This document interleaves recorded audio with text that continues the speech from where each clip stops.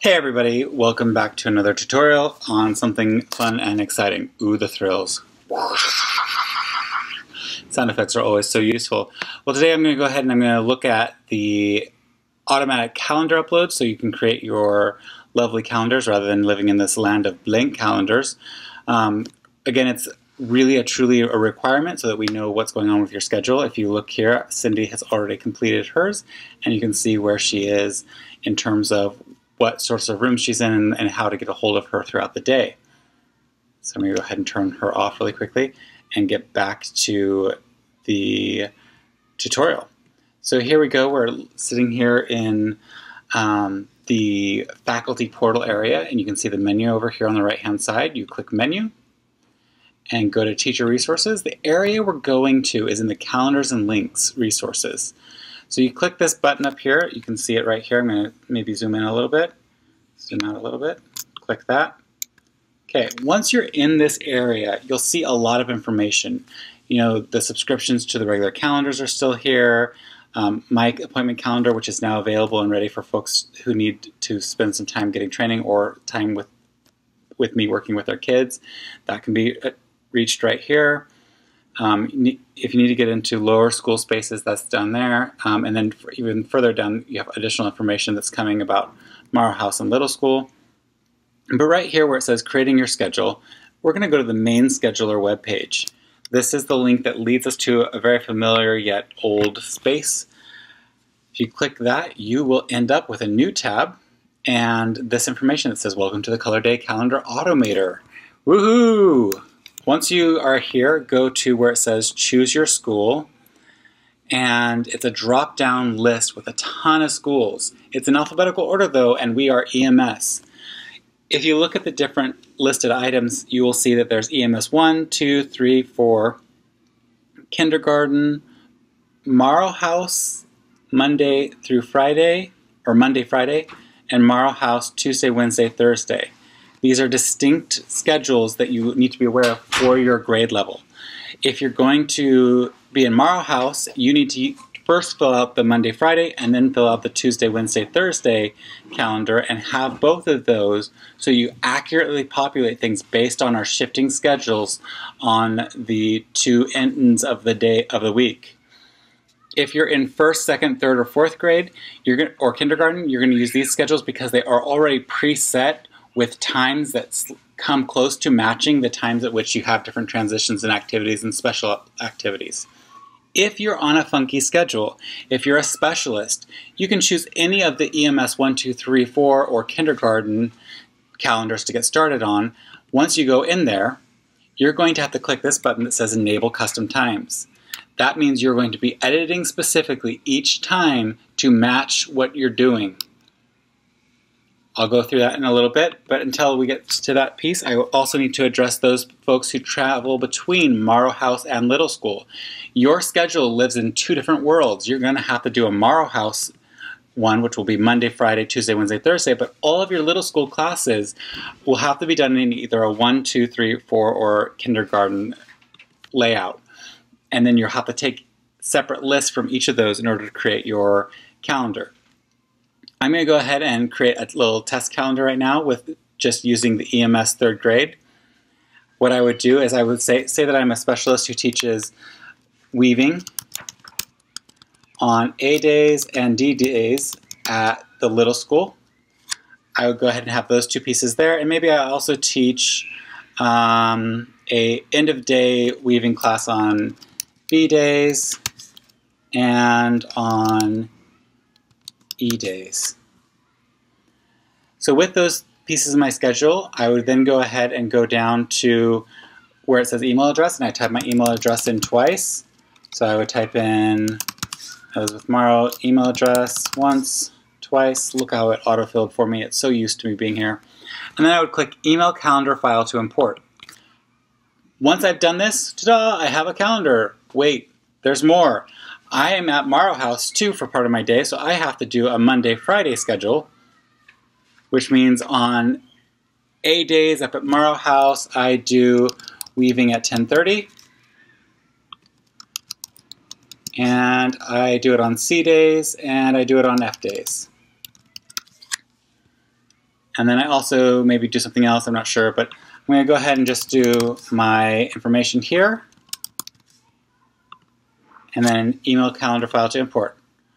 Now on the schedule, I can still use that now, switching over to the Tuesday, Wednesday, Thursday schedule, and go in and look at that same block of time where I would teach that class. And if it was 10:30 Mondays and Fridays, then on Tuesday, Wednesday, Thursdays, I know that there's a different time that it occurs at, and I have to put weaving for those same letter days at the alternative time.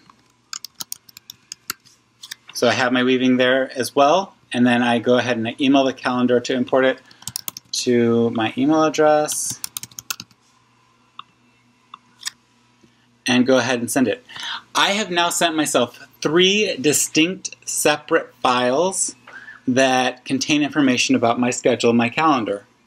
I can now go into my mail, and once I get into my mail, I should see in my inbox a calendar ICS file has arrived. It's actually 3 of them, and if I click this really quickly just to show you, you can see that there are 3 individual emails all sent with this weaving class, or the weaving classes that I teach. I can also see, if I don't see them in the inbox, I can also check out my spam folder. Oftentimes the ICS files from this place go into spam just because of the attachments that are on them. So check your spam file, check that they're there, and then go ahead and grab that information. I'm going to go back into the ICS file here. I'm going to go to the first one, and I'm going to click download in order to get the file that I need for the first one. And then I'm going to go to the next one, and I'm going to click download again. And I'm going to go to the third one, and I'm going to click download again. I now have all 3 ICS files available to me, and I'm going to take the next step of going into the calendar.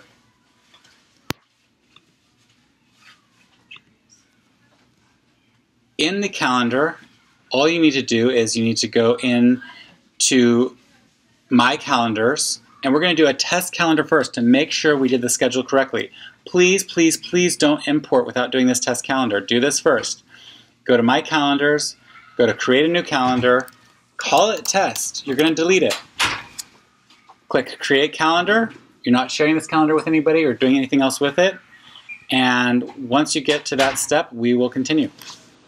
Once you have your test calendar done, you can go ahead and find it in your calendars just to check that it's really there. As you can see, it's highlighted already, which means that it will show up on my calendar once I add the next piece.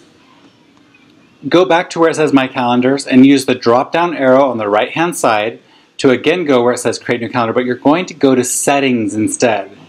You're going to click Settings, not Create New Calendar. You already created your test calendar, and now you're going to go to Settings, and you're going to go ahead and you're going to scroll down to an area where it says Import Calendar. Now I have a lot of calendars on my back end, so please be aware that yours won't look like that. You see where it says Import Calendar right here? That's where you're going to want to click, Import Calendar. So go ahead and click that button and change your calendar before you do anything else. Change it to the test calendar. You don't want to accidentally import this into a very important calendar. So once you have the test calendar chosen, you're going to go ahead and choose File, and you're going to go to those ICS files. They should be in your downloads, and if your downloads are all messy like mine are right now, you'll see them listed as ID and then a bunch of numbers, which isn't very helpful, especially if you downloaded a couple of mistakes. What I suggest to you if you downloaded a couple of mistakes is change the way your files look by choosing the several lines in a row. This view of your files will give you the date. And you can see that these 3 were all downloaded today at 11:43. Click Open, and then choose Import. It said I processed 110 events. That's 110 times that class occurred in that file. The next thing I'm going to do is go ahead and repeat that process for any additional files that I have,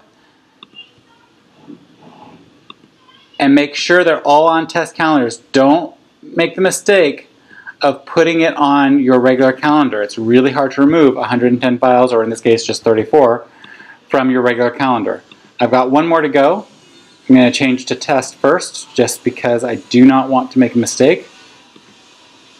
Choose File, and choose the next file, hit Import, 48 more events. Then I'm going to go ahead and hit Close, go back up to the calendar, and as you can see, with only the test calendar selected, I can see where my weaving classes are located in time. I can go forward into the future, and they should all be placed perfectly for my class. If you go to a far future date, let's go for something in February, and it's a school holiday of some sort, so I'm going to pull up the letter day calendar just so we can show what should be happening. CDE days, those match what's on my schedule. This is great. It skipped the 2 days of holiday. If I keep going forward a little bit, I know that we had another break. I'm not sure if this is a holiday or if it's because of an event, but you can see that on that holiday it skipped that, as well as keeping true to what's going on my 8-day schedule. I have now checked that those calendars are correct for my test calendar. I'm going to go ahead and uncheck the letter day calendar. I'm going to go back up to the drop down arrow. I'm going to go over to settings. I'm going to find that test calendar, and I'm going to unsubscribe to it. Unsubscribe is the same as delete in the new Google setup. So I go ahead and click unsubscribe to the test calendar, confirm the unsubscribe. That calendar has now disappeared. I am now going to re-import all of those files, all 3 of those files, into my main calendar, because I've proven that they actually work, that they look right, that I didn't make mistakes, and that the system didn't make a mistake. I go back to import calendar. It will default to the correct calendar. You don't need to change this anymore. Then go to choose file, and I'm going to just repeat the same steps as before. I'm going to upload each of these calendars into my main calendar so that I have access to all of those dates with information for the classes that I'm teaching. Hope this tutorial was helpful. If you have any questions, please feel free to get a hold of Sarah, Jason, Sam Mora, or myself, and we will walk you through these steps.